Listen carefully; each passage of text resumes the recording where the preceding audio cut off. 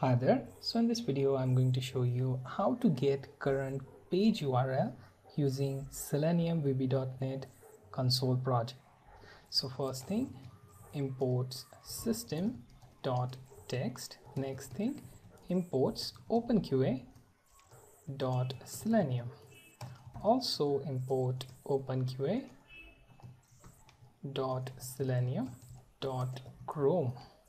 Okay, and once you call for these, you can go ahead and create driver variable as iWebdriver instance.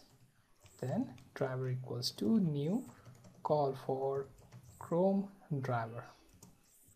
Then driver dot navigate.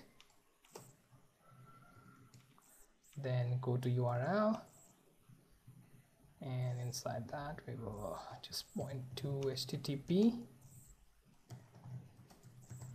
google.com.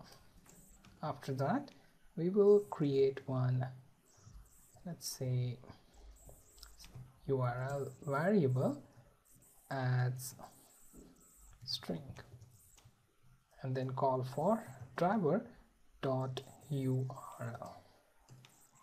and then console.write. Inside that, call for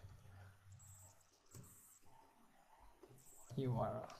Okay, and then console.read.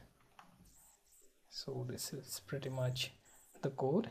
You can click on start button, and then this should start your Chrome browser instance. Also, it will take you to google.com. Pay attention to the console. It will show you the URL.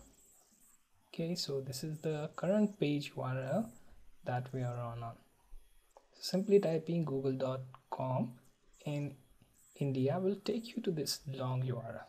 If you are in any other country than United States, then it will take you to respective local Google version, and you can get that big URL.